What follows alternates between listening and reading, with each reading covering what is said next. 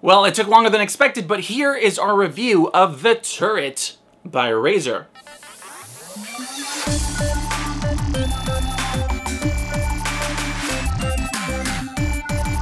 Welcome to It Came From a Box, I'm Sergio IM, and last time we unboxed the Turret, and since then I've been testing it out, and I've learned a lot about this very capable peripheral. So you waited long enough, let's get to the review. Let's start off with what's in the box. First up, the mouse, and inside it we have the rechargeable battery, as well as the USB dongle. Then of course we have the Lapboard or /keyboard/mouse mat. Then the charging dock for both devices, the power cable for that dock, and then the power adapter for that cable. Then we also have an extension dock for that USB dongle, and finally paperwork and stickers. So quite a lot in this box. The Turret is compatible with Windows and Mac, but it's pretty much just plug and play, so with that in mind, this should function on anything that accepts a keyboard and mouse input. I've tested it on Mac and Windows, as well as Google's Nexus Player and the Steam Link.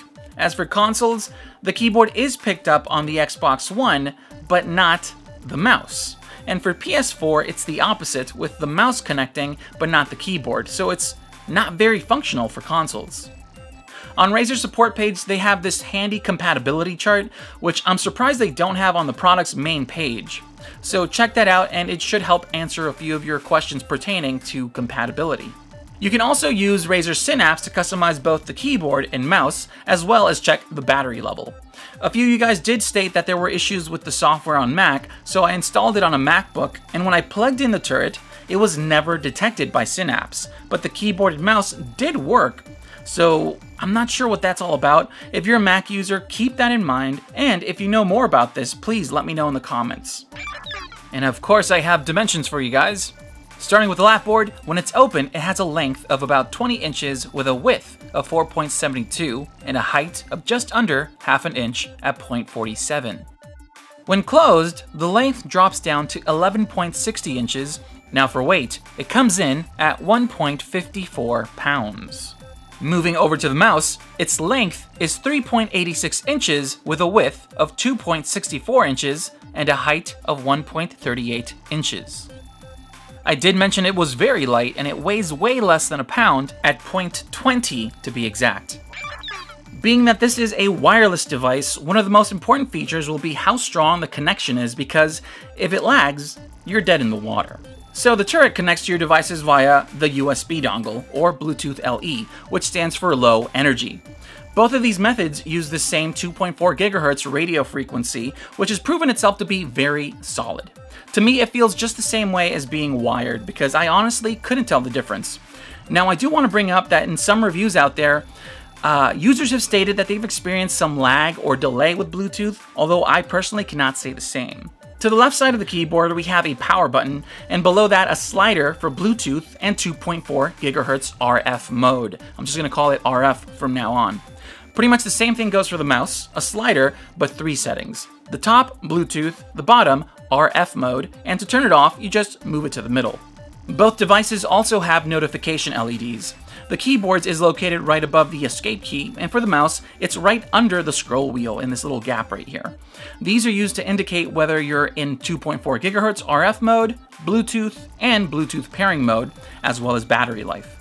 As for distance, the range is great. I didn't use the provided extender, and I just plugged it in the back of my devices and was able to access it all the way down to the hallway, so great range for practical uses. I'm not sure if you can use it a mile away outside of your house or anything like that. I'm pretty sure you can't.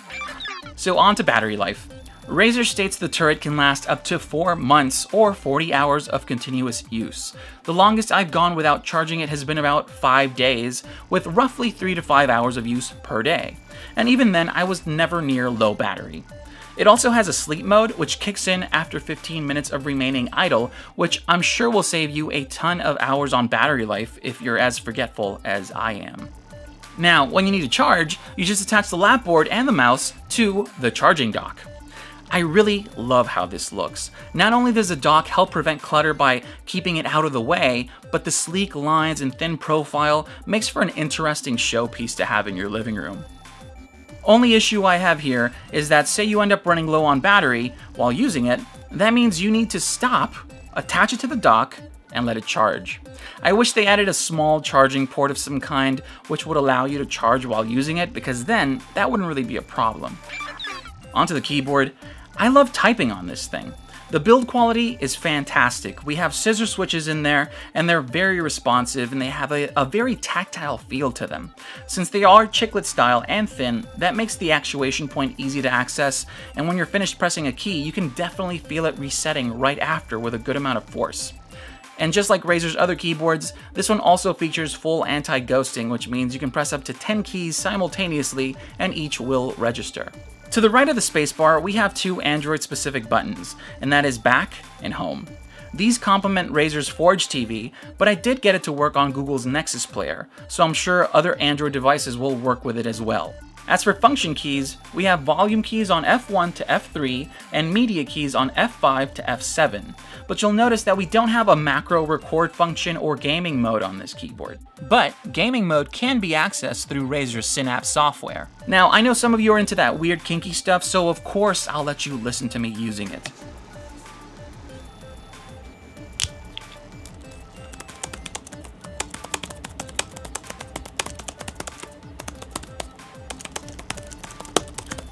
Very silent. I have to say, this ranks as one of the quietest keyboards I've ever used. Just like Razer's recently updated keyboards, each key now has that new font, which I'm a big fan of. It's very sharp, clean, easy to read, and it just looks good. The font is in Razer's bright green, but that doesn't help in the dark because by now you may have noticed that there's no backlighting. Personally, when I play on a television in the living room or bedroom, it's always dark because that's how I like it. You can reduce reflections, and you can focus on just one spot. That led me to flipping the keyboard towards the light of the TV just to see where that specific function key was. That may not be that big of a deal if you're used to the keyboard layout, but to me, it's just a missed opportunity here, and I'm sure it'll turn some people away. The top of the Lapboard has a nice matte plastique, which is yet to pick up any noticeable oils in my fingertips. But on the side, we have a shiny, reflective plastic, which does pick up everything. Not that big of an issue, very easy to clean, smooth plastic, I guess, right? Let's move on to the mouse surface. If you've ever used a hard mat before, this is pretty much the same, but there's no texture to it at all. It's very smooth, which I was worried about at first because texture is important to help with that control and precision. Well, that's actually provided by the plastic texture underneath the mouse. It's very strange because at first I thought it was the same type of rubber underneath the keyboard, which doesn't glide at all, but it's not. You'll notice these tiny little grooves on it, which allows it to grip to the surface, but as soon as you move it, it easily glides along with your hand, and it works really well. And this is actually a magnetic mouse mat, which attracts the magnets on the mouse and keeps it from sliding around, especially when the Lapboard is tilted to a certain degree on your lap. Really cool little feature there. For those of you wondering, yes, you can use it when it's folded closed like this, but I don't think it was designed to. I mean, I'm pretty sure it's not. It works well on your lap, but on a flat surface, the issue is that the mouse mat is very smooth and actually glides, so when you type, it tends to move around on you. And finally on the back, we have rubber throughout the entire thing. This is great because when it's on your lap, it won't budge or slide around, and same if you use it on a desk. This mouse is very, very light, and I'm one of those people who likes a bit of weight to their mouse. I miss the days when mice came with additional weights. Such a cool little feature. Anyways, the plastic on it feels good, but I'm sure some of you will get more of a cheap plastic feel to it. Nonetheless, there's a bit of texture to it which helps with your grip. There's matte and glossy, but surprisingly, I haven't noticed much fingerprint residue on it. The mouse is also very ergonomic in design with thumb rests on both sides to help keep your fingers from touching the surface. But as someone with big hands, I really had to adjust my grip around to find a comfortable way to use it, and I'm sure a few of you out there will actually just flat out dislike the size because it's fairly small. The left and right mouse buttons are made of one single piece of plastic that goes all the way to the back, same as with a lot of their other mice. I've had no issue with the left and right clicks. They're very accurate each and every time, and I do like this curvature to them in the front, which helps your fingers rest on top of that switch. If you've seen my other reviews, you'll know that I love Razer's scroll wheels. This is a basic version of the ones you'll find on their higher end mice, but still works great. It has 3 functions: middle click, scroll up, and down. When scrolling, you can feel every click. The rubber has these treads on it which grip to your finger, making it easy to use, and it takes just the right amount of pressure for that middle click so it doesn't go off accidentally. Now on the side, we have our front and back buttons, but you'll notice on the other side, we also have front and back buttons, which means this is an ambidextrous mouse. Now, if you're right-handed, that's great because at least you have 2 additional buttons, right? But if you're a lefty, you're sort of left in the dark because the Lapboard's mouse surface is on the right. Not sure what they were thinking there, but I wish they engineered this in a modular way, which would allow you to remove the mouse surface and possibly attach it to the opposite side, or maybe just use it separately, giving you an additional option. So this isn't lefty friendly, and I'm a bit surprised because Razer actually offers lefty versions of some of their devices. Anyways, working with the small surface provided by the Lapboard, I'd suggest using mid to high sensitivity. It's pretty much the best way to play a first-person shooter because if your sensitivity is too low, that means you'd have to drag and reposition the mouse over and over. I'm looking at you Counter-Strike players, me being one of them, which can be really annoying because it's so small. But don't get me wrong, it is possible, so don't let me scare you off with that. Now, as for details, I couldn't find a lot of information on this mouse, only that it has a 3500 dpi sensor, which I believe is the lowest that Razer has. Even the Orochi, which is a similar size, has 8200. But at the end of the day, those numbers don't matter unless you feel a difference, and originally I thought I'd feel a drop in performance, but I didn't. Maybe it's because of the size of the mouse, or the surface I'm using, but it felt just about the same as using my Naga Epic Chroma. Also, for those curious, you don't need to use the mouse on that surface. So if you're on a desk, you can simply fold the Lapboard and use the mouse on a desk, or any other mat you may have. When I first saw the turret, I thought the idea was interesting, but I was not that thrilled about it. Then I started using it, and all of that changed because of how versatile it is. This is an amazing peripheral, and if you weren't sold on it like I first was, let me give you a few ideas on how you can actually use this thing. Being that you have 2 modes of connections, Bluetooth and RF, that means you can easily move this device from room to room. What I did was set up Bluetooth on my main PC and then RF mode on my Steam Link.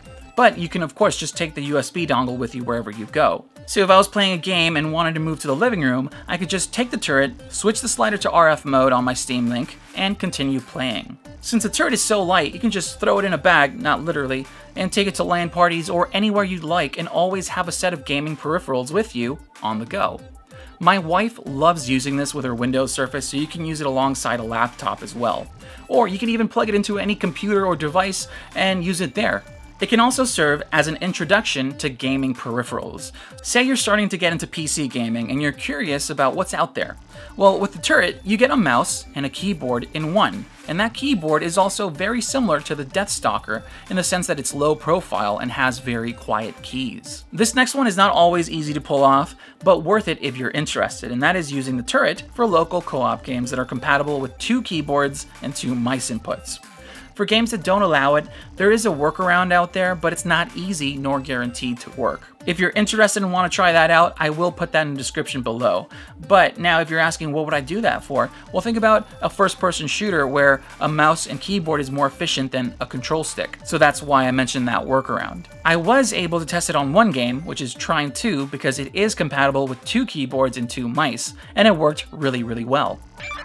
So we talked details, now let's talk pros and cons. Let's get started. So let's start with pros. Battery life. 4 months or 40 hours of intense use. This device has an awesome battery. You can use it, set it down, forget about it, and it'll still be good to go. And when you're charging it on that dock, it looks pretty stylish. It's also small and lightweight, so it's easy to handle and it won't take up a lot of space in your living room. Because of that light footprint, it fits in most bags as well, so you can take it with you on the go.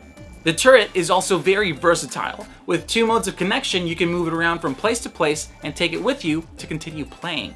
All around, it's a full package with a gaming keyboard and mouse combo. Great place to start for those of you who are looking into gaming peripherals. Now let's move over to cons. Backlighting. There isn't any. For something that's meant to live in your living room, I'm surprised at the lack of lighting. Like I said, it's always dark when I play games in the living room, and I'm sure for some of you as well, which makes it difficult to find specific keys such as those function keys. Next up, it's ambidextrous. I like that word. I know that left-handed people are rare, but they still exist, and this device isn't meant for them. Reason I bring this up is because Razer has been awesome with lefties before. They've manufactured some lefty editions of their mice, and some of them are ambidextrous in design, such as the one that comes with the turret, and I'm talking about the mouse. Easy way to solve this in the future is to make the mouse surface detachable so you can use it on the left or right side and maybe even on its own. Speaking about that mouse surface, it's pretty small. You can still use it just fine, but during intense gameplay, you'll find yourself pushing the mouse off, which leads to you looking down for a fraction of a second just to reposition it, which can throw you off completely. Then again, I understand that if it was too big, you wouldn't really be able to call the turret portable. If I look this way, all you see is glare. So that wraps it up, guys. The turret has an RSP of $159.99, and I'll provide a product page as well as store links in the description below. So, what do you guys think? Does the turret solve the issue of playing PC games in the living room? Let me know in the comments below, and I'll see you for the next box. And yes, I know I'm holding this upside down. So, thank you so much for watching. If you liked the video or have any questions, make sure to let us know in the comments below. Now, if you want to support the channel and help us out, feel free to click that thumbs up button and subscribe for more content. Of course, if you want to follow us and interact with us, you can do so on Twitter, Facebook, and a bunch of other sites, which I'll put down below. Thank you so much. My name is Sergio IM, and I'll see you guys for the next box.